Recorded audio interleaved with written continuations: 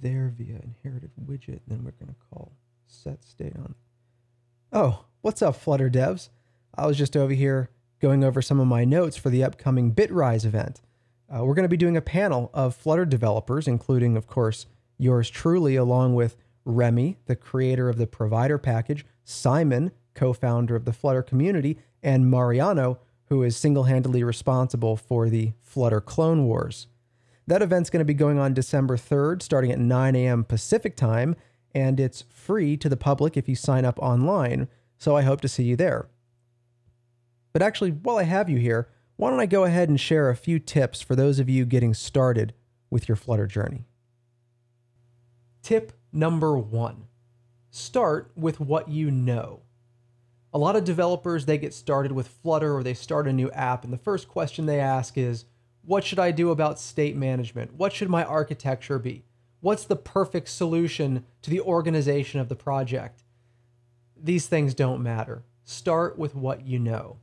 If you're given a UI specification from a designer, then the only information that you have is what the user interface should look like. So where should you start? The user interface.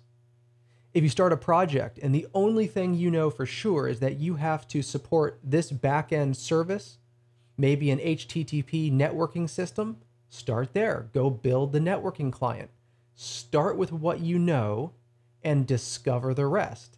That's the nature of the job. Don't try to be perfect out of the gate.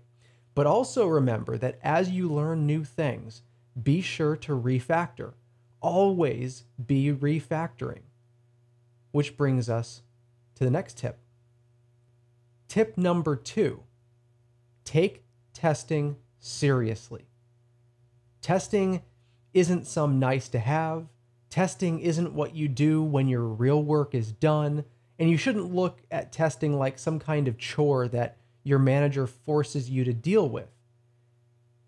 In fact, test code might be even more important than your source code. You see, source code solves your problem today, but tests make sure that your code keeps working forever into the future. In a lot of ways, from a business perspective, that's even more important than solving the problem today.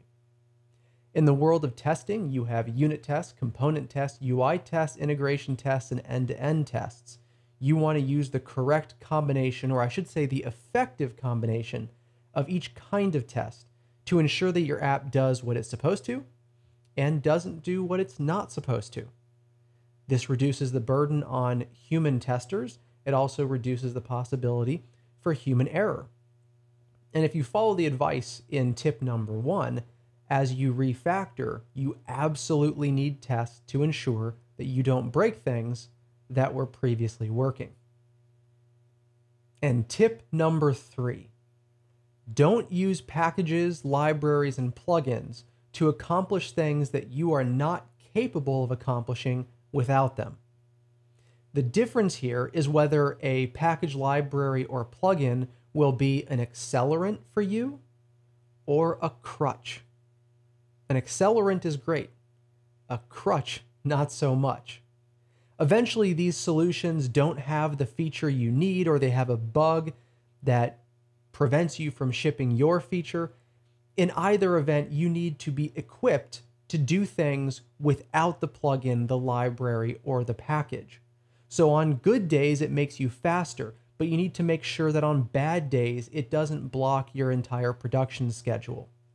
Use packages, plugins, and libraries to move faster when you're still capable of getting there on your own. But if you truly don't know how those things work, if they're like a black box of magic, think twice before including that in your project. So those are my 3 tips for all of you Flutter developers getting started out there in the world of Flutter. I hope to see you December 3rd, 9 a.m. Pacific time, where again, you'll be hanging out with me, Remy, Simon, and Mariano, and thanks to the folks over at Bitrise for hosting us.